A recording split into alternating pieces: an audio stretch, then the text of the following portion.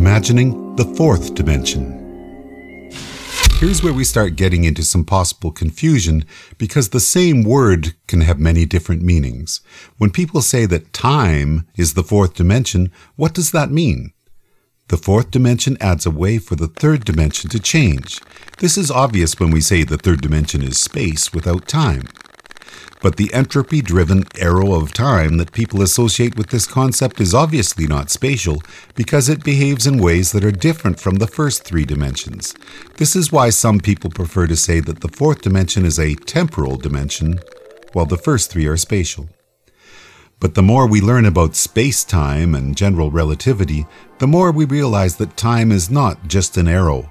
The fourth dimension stretches, it bends, and quantum entanglement shows that it's possible for particles to make instantaneous connections within it, even for there to be causality in time's reverse direction. And as mind-blowing as this may be to fathom, the accepted definition for antimatter is that it's matter which is moving backwards in time. This is why, with this project, I prefer to call the fourth dimension duration. I ask people to accept that time is a direction, not a dimension, in the same way that up or forward are directions rather than dimensions. Two opposing directions can be used to describe a spatial dimension, and time and anti-time are two words we can use to describe the fourth dimension. But they're not the only words, and this is important because all we're really trying to do here is come up with words that describe the dimension which is at right angles to the third dimension. Here's something important to remember. None of these dimensions exist in isolation. You can't make a 1D line without using points. You can't make a 2D plane without lines. You can't make a 3D space without planes. And you can't have a 4D duration without multiple Planck frames of space. Saying the fourth dimension is duration makes no more sense than saying the third dimension is depth. If when we say those phrases, we're thinking you can have duration without space, or depth without length and width. Saying the fourth dimension is space-time, then, at least acknowledges that the fourth dimension encompasses the dimensions from which it is constructed, and doesn't exist in isolation from the other dimensions. Let me say this again. It doesn't matter what label you put on the fourth dimension, or any additional dimension, as long as you're thinking about how the new dimension is somehow at right angles to the ones before. A rose by any other name still smells as sweet, to paraphrase Mr. Shakespeare. So, time is not really a dimension, but no matter what dimension you're examining, the direction of time is a word we can use for tracking change from state to state. In Aren't There Really 11 Dimensions, I insist that it makes no sense to say that the first three dimensions are spatial, and the fifth dimension and above are spatial or, at very least, space-like, but then to say that the fourth dimension isn't spatial. If that were the case, then the mental castle we're building here has a very rickety layer at the fourth dimension, and the whole structure is prone to crashing down. Last entry, we talked about how it's really impossible for us to see the third dimension because it takes a certain amount of time for the light from anything in the third dimension to reach our eye. And that's just as true for our hand in front of our face as it is for a star 10 light years away. Saying that a third dimensional object has length, width, and depth is a phrase we casually say, but we have to keep in mind that discussing a third dimensional object like a cube is the same as discussing dragons or flatlanders. A 3D cube is an idea which we can freely discuss, but without using the fourth dimension to view such an object, it's only a concept. Likewise, persons who talk about tesseracts as being four-dimensional objects say that this is what the real fourth dimension is like. But what we're really talking about with a tesseract or any other n-dimensional shape is the same as a cube. It's an idea. In order for a tesseract to really exist, it has to have a duration within its dimension.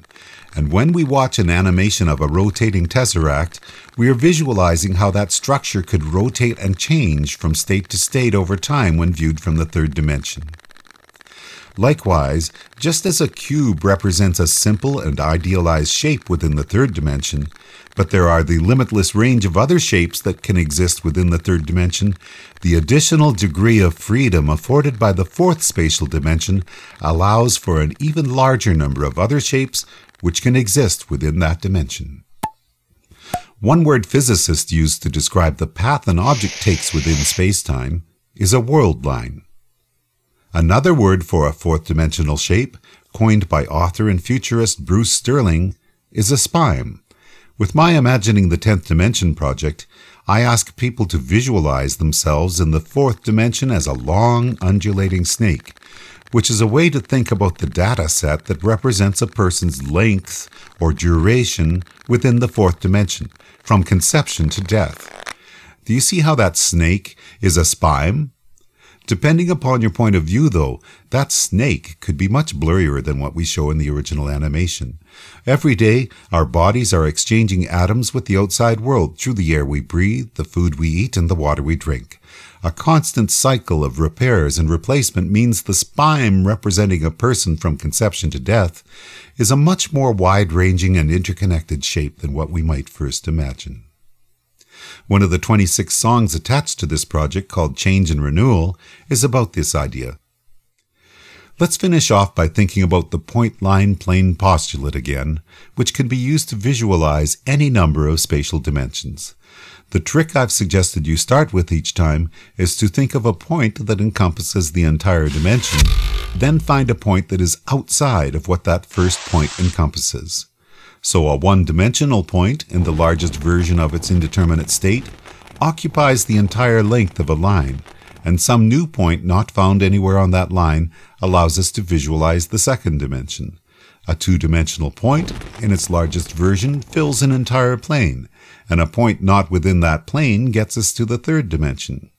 A third-dimensional point, at its largest version, is like a single Planck unit-sized slice of the entire universe, and allows us to think about the possibility that Julian Barber has pointed out, that each of those 3D frames allows for the instantaneous quantum connections often deemed as supremely mysterious and unfathomable. Having said that, though, we still have to decode the mystery of how we can have a physical world made out of objects that are not infinitely large within the third dimension. And this is why I say those quantum connections are at right angles to space-time. So let's continue the point-line-plane postulate's logic into the fourth dimension. A 4D point at its largest version would encompass the universe not just in space, but in space-time. The point would reach from the beginning to the end of the universe in the same way that a photon traveling at the speed of light would perceive itself to be simultaneously emitted from a distant star and arriving at an observer's retina. This is an important concept we looked at in Light Has No Speed. It also ties nicely to something Einstein said a number of times. There is a way of thinking about reality in which the separation between past, present, and future is only a stubbornly persistent illusion. What's outside that largest possible 4D point we've just imagined? Well, if you are a person who has been trained to believe that free will is also nothing more than a stubbornly persistent illusion, you might well say, that's as far as we need to go. After all, if the universe was set in motion at the Big Bang, and anything we do is an inevitable outcome based on what has come before, then the largest 4D point we can imagine accounts for all of that, from the beginning to the end, including the now that each of us is observing at this very instant. But what if you believe in free will? With this project, that's where we start to think about the fifth dimension.